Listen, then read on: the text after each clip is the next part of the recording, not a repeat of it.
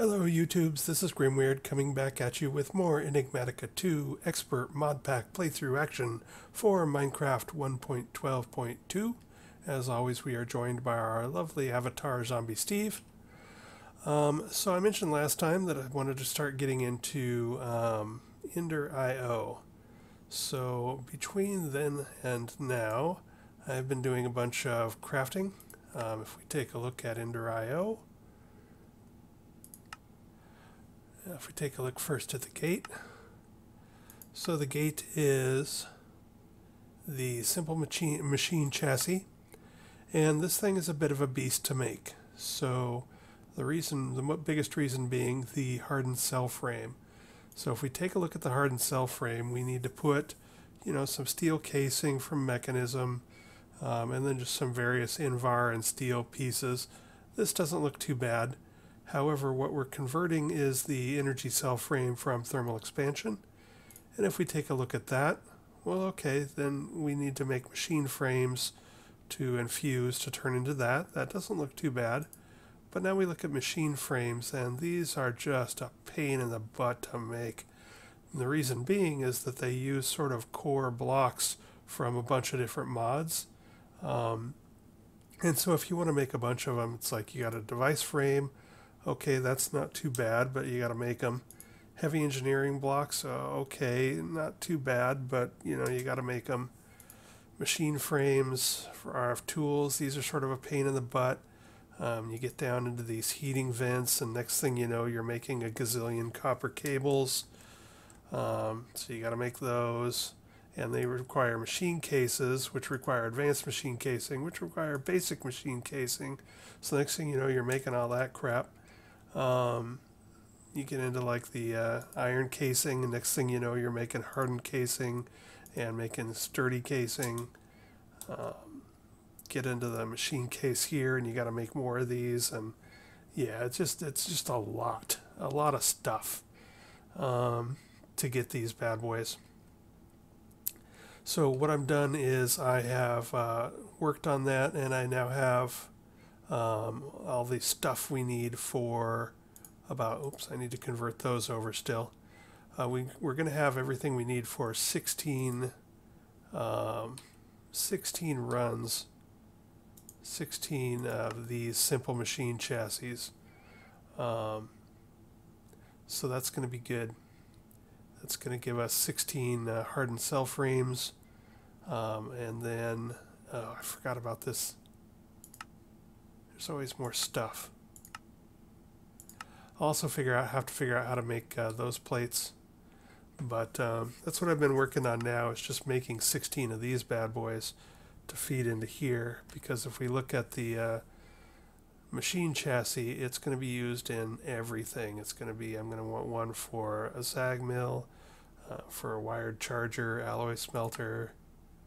Going to need them for simple machine parts, which are going to be used elsewhere. So let's take a look at that. Maybe they're not used elsewhere. Anyway, maybe I'm doing overkill now that I take a look at this. I thought I was going to end up needing more of these.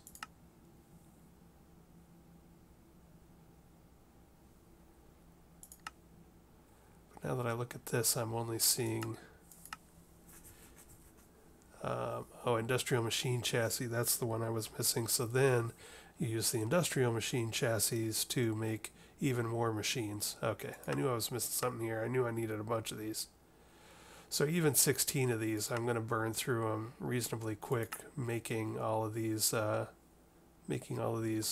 Ender.io machines. As I either use several just for simple machine, or as I then use several more as the industrial machine chassis. So anyway, that's what I've been working on, and I've got everything I need here. I forgot the final step here. We got to go back downstairs, and we got to infuse those bad boys. So let's look at compressed. Grab some of this, And I'm looking for my infuser here. We need to infuse these.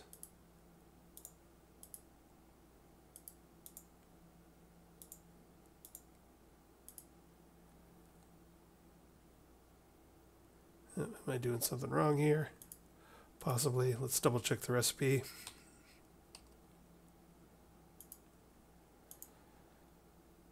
So I'm trying to do this, and it takes 400 redstone per one of these. Alright, so we're probably going to need more compressed redstone than I got out immediately. But that's an important safety tip. So each of these counts as 8. Or 80, I should say. So 2 more of those. Okay, 1 more of those. So we got 400 in there now. Just going to go ahead and dump all that in there. See how far we get.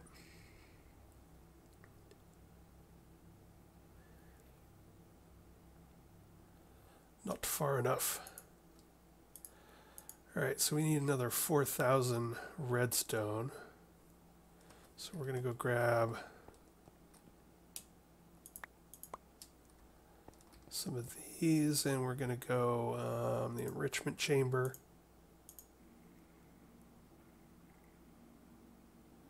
We're going to make a bunch more of these bad boys.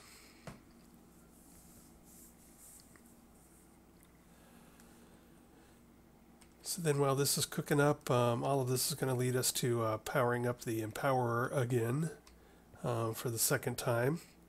And so these things take a ton of power. I think they're 2 million each.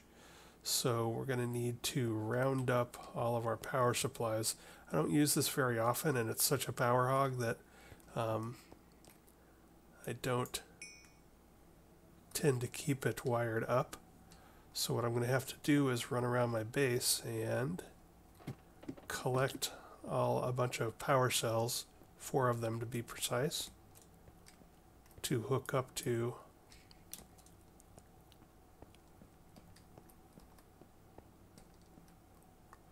don't want to do that one because I don't want my ME system to go down.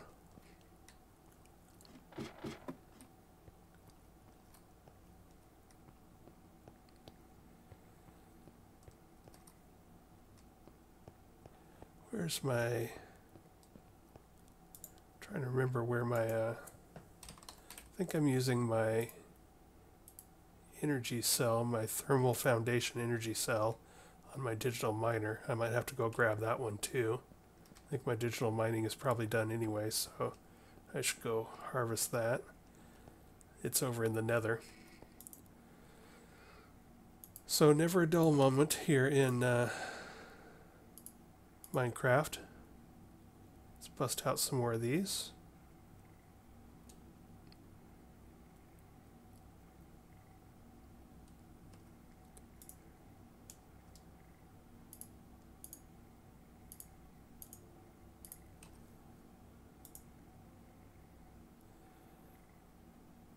Almost got enough.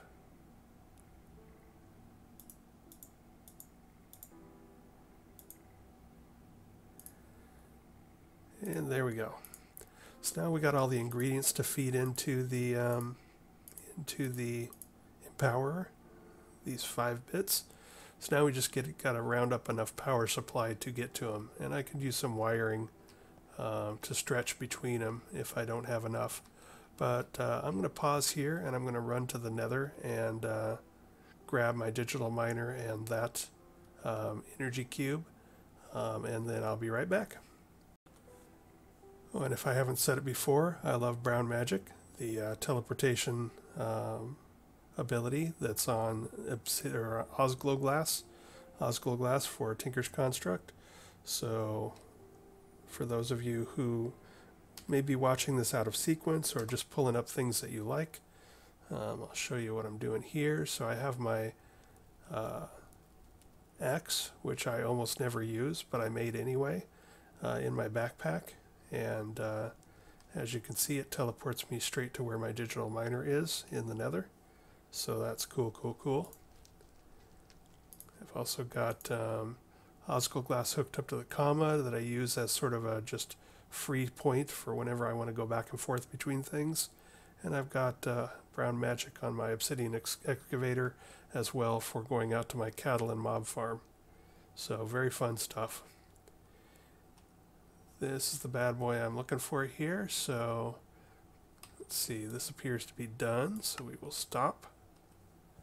I'm going to check my map, make sure that I've put a spot here.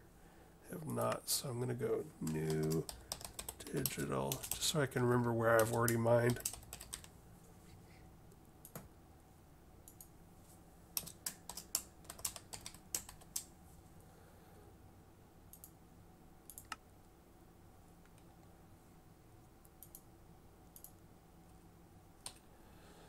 All right, and then I'm gonna pick these things up.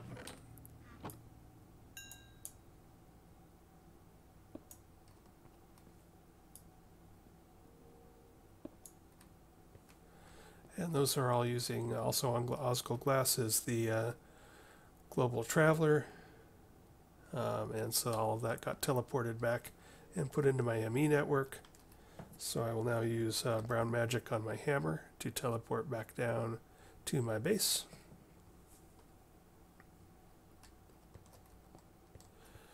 And all of that stuff has gone in here, so I got to pull it all out. Pull out my miner so I don't forget to set that back up again later. Pull out my energy cell to use to power our empowerer. Pull out my ender chest because I'll need that again when I set up my digital miner.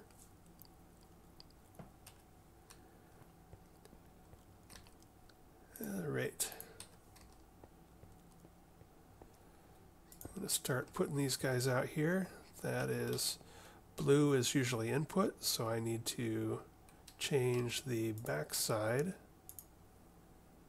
Backside, so that's up, down, left, right, back. I need that to go to output. So that's bad boy's good to go.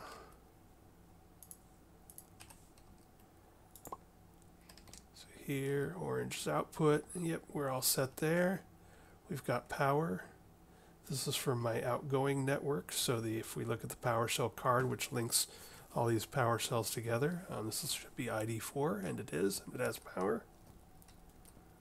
Slap that down there. Orange is output. ID4, we got power there. So now, I'm not sure I want to tear much else up. I have some input things going on. So let me see. I think maybe I'll just try and wire. I'm not sure. I think you have to power these from the underneath, which is a pain in the ass. So I know I've got more power cells roaming around here, so I'm going to pause here and find something else that I can use and be right back. Okay, and I am back. I grabbed the power cell off of the induction matrix. That may mean, so these are not receiving power from anything anymore, these three guys. So right now all that movement you're seeing is them equalizing probably as they fill up the empower. So I'm not sure. Let's see, 2 million. Oh, I should have plenty of power to bust these guys out. So now let me take a look at this again. I've only used the empower a few times. So we want to be on this tab. And I think I don't think which cardinal direction any of these are in matter. However, I think, the Invar plate needs to be between the steel rod and the Invar gear, and I think the steel casing also needs to be, across from it. So in other words, this clockwise, counterclockwise order, I think, is important. I'm not sure of that, but I'm going to try and match it. So I'm going to put Invar plates on one, and then let's just do it this way. I'm going to slap that there. Then this goes opposite. And then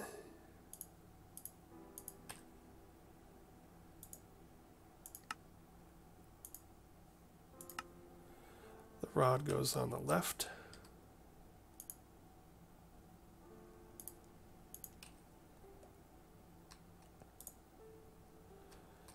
And finally, the gear goes on the right. And in the middle, we have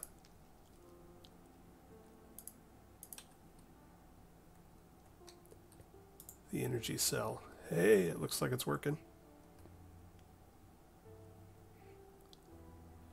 Keep an eye on our power. It's going down, but I think it's fine.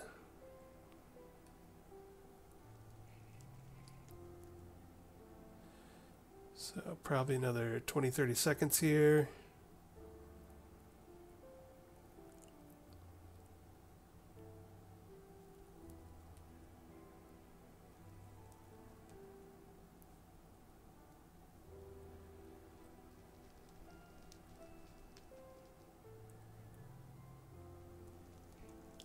This is all sort of cool looking. However, it is sort of also a bit crazed. Complications for the sake of complications. But hey, I guess that's the spice of life. If everything were easy to do and auto-craft and etc., then this would get real boring real quick.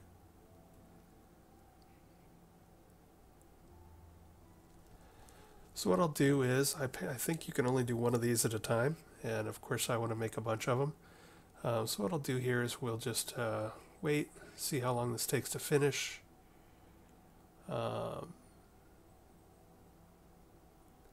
And when it finishes, I will then cut and do a bunch more of them, see how far I can get with the power I have.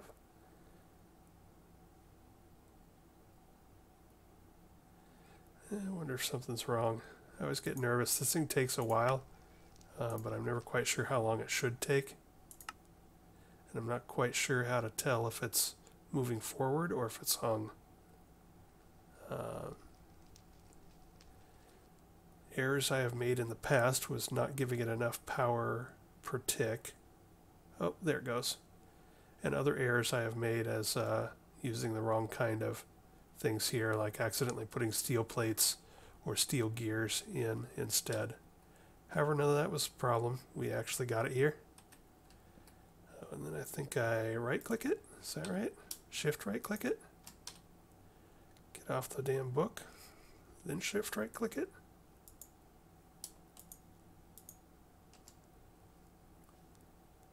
Oh, dang it. Just messed up my linked inventory. Can't remember how to get that off of there. While I think about it, I'm going to run upstairs and relink my inventory to go into my ME system. So I know breaking it will do it, but that seems wrong. When in doubt, I guess we could read the instructions. Let's see, so the instructions, if I go here,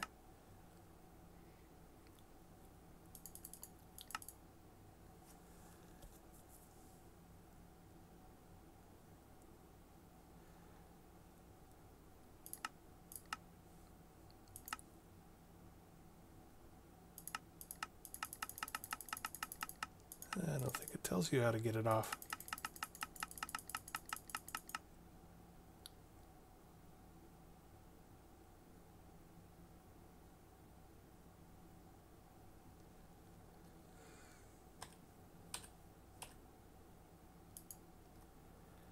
Alright, be that way.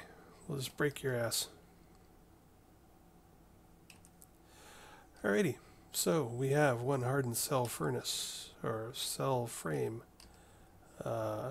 So that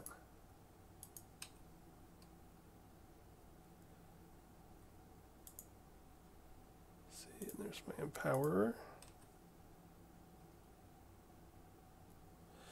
And that should allow us to then make the simple machine chassis. I have not gathered the components, the rest of the components, because I knew this one was going to take a ton of time. think I have some infinity bimetal gears. I know I can make dark iron bars.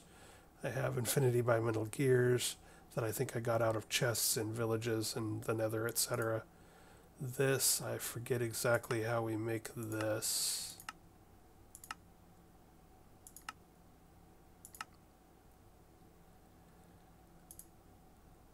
Titanium aluminide.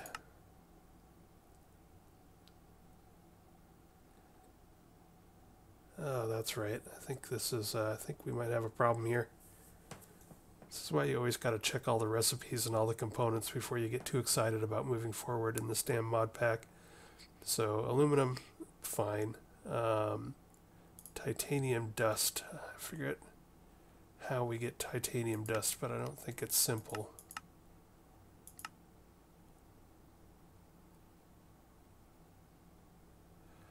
Because we do not have access to rutile ore yet. Because rutile ore is only on these planets.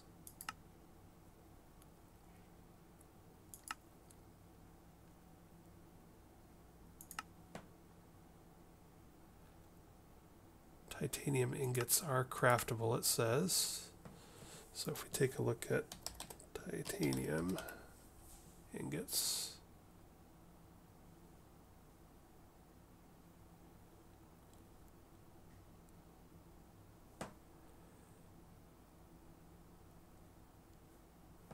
Alright, they're craftable, but I don't even see them here. Alright, so let's back all this up.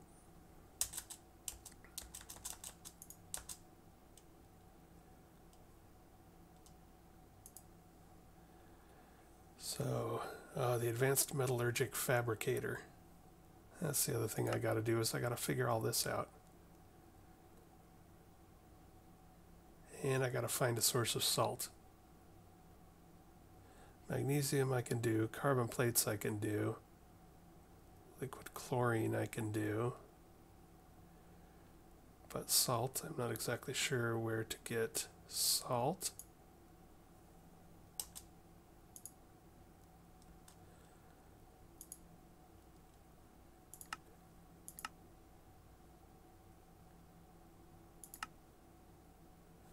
Alright, so lots more planning to do. I had forgotten that we needed to get into the whole titanium thing. But the good news is we now have the ability to make a bunch of these hardened cell frames, so we'll get all that set up. And I will pause here and burn through the rest of my 15 things to make those frames, and then put all my power modules back in their place, and then start investigating the advanced metallurgic whatchamajigger. So that we can try and make this bad boy. So we need that stuff.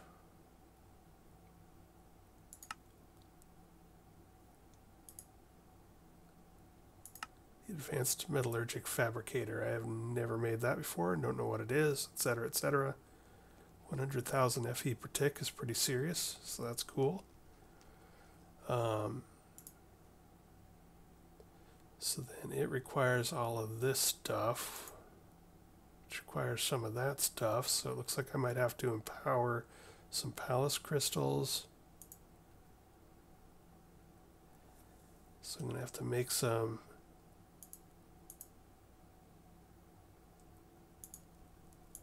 pulsating iron. Alright, so this is going to become more complicated than I remembered. But anyway, I'm going to be right back when I have plans for the next step. Bye.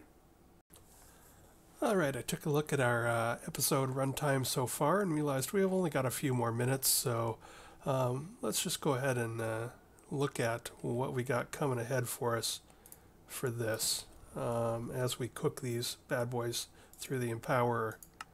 So, let's see, to make the aluminum ingots, we need the advanced metallurgic whatchamajigger. And if we go to the structure preview, it's a huge beast. So if we look at this, it's got all sorts of stuff going on. The material list, we need machine controller, hardened glass. We need mutagen, which is going to cause us to get into gendistry. We're going to need all of those bits and pieces. So this is going to be a big project, probably a multi-episode project for me to make all this crap. When I looked into this, if we look at mutagen, so apparently I need to make this bad boy, which requires making, most of this isn't too bad. Power module requires a basic energy cube for mechanism. The mutagen tank requires sort of quartz tank. Trying to look ahead here. I don't think we're looking at too much weird stuff there. The machine controller, if we take a look at that,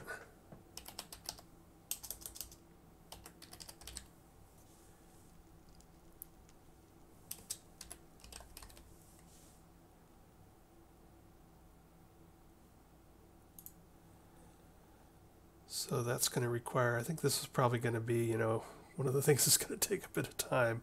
So the casings are each going to require redstone engineering blocks and modularium alloy. ME controllers, so I'm going to need to make another ME controller or several possibly. Let's see, how many does it take again? Only one machine controller, so that's not too horrible. 16 machine casings, which means 16 redstone engineering, so it's just a ton of stuff.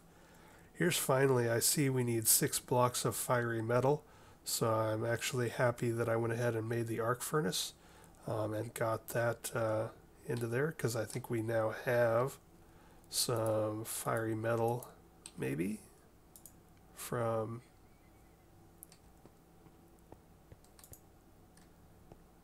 My wireless is out of range. Why is my wireless out of range? That don't seem right. Something's going on there. Oh, I've actually run my power cells dry, so this isn't completing. Alright, well, I gotta go deal with that situation, but the bottom line is, and I'll probably end the episode right here, is we got a lot of stuff to do to make that advanced metallurgic fabricator, so that we can get some titanium, so that we can get into Ender IO. So I'm going to go deal with my power situation and then finish these up. One thing I did want to mention is that I did figure out how to get this finished product off of here without breaking it, and that is using an open hand, right-clicking on the empowerer. So right-click on the empowerer with an open hand to collect your finished product, if it ever finishes, if you don't run out of power. So yeah, until next time, I'm going to continue to burn through these. We've got 4 and maybe a half hardened frames, so we're stocking those up. We've sort of seen what we're up against with the advanced metallurgic fabricator to make titanium, to continue on with Ender IO simple chassis. I don't have a lot of the stuff. If we look at this advanced metallurgic fabricator thing here, so if I look here and look there, look here, all of this stuff is going to take a lot of organization, and all of this stuff is going to be a lot of manual crafting. So I need to probably start working on trying to figure out how much of this I want to try and automate. And if I automate a bunch of stuff going into this, I may find that I need to expand my ME network. So basically there's just all sorts of stuff to do. So I'm going to start organizing that, and next time we'll come back and see how far we can get on it. Bye for now. Okay, just one quick epilogue to that episode. So to fix my power back up, I basically had to get these networked back up to the output of my induction matrix. And so I tried to sort of bootstrap myself into it by grabbing one of my RTGs and just hooking it up. But I realized that since I'd taken one of the power cells, or since I had drained that system, I broke the RTG with a pickaxe. The RTG went into my ME system, and then I couldn't get it back out. So because I had run power out of my power cell group that was hooked on here. So basically that's having this still running on, having my ME system still running on a power cell was sort of ridiculous. I had already run power upstairs through here, so I dropped this line from there down to there, and now our ME system is hooked into our big, our big 25.6 giga RF induction matrix. So now I don't have to worry about that. I went ahead and threw the RTGs. I used the smart wrench, the RF Tools smart wrench, to turn all the outside ones of these to input, and it's outputting into the induction matrix. So this is where power goes into our induction matrix. But I went ahead and stacked my RTGs on there. So then once, and then of course I had to replace the power cell that I had stolen off of this side. So this is power cell coming out. If you can sort of see, the plug behind it is red, like this one is red, as opposed to that one is green. So this is now hooked back up. So all of my power cells on link ID 4 were then powered back up from our big storage induction matrix, which then these guys are all now back at main full power because they're all hooked back up to our big power, and it did finish its thing. And I wanted to show that if you right click on the power, you can pick up its finished product. Alrighty, so that's where we are going to definitely end this episode. I just wanted to show you sort of, and remind myself if I look back at this 2 years from now, what I needed to do and what I needed to take care of. And hardwiring the ME system was something that I should have done a long time ago, especially once I start pulling out things and playing with them, so that I don't, end up breaking something and it go into my ME system and then I can't get it back out. But let's see, I think that's it. Yep, that's it for this thing. I'm going to continue to bash through our stuff here. Go ahead and get another one of these set up.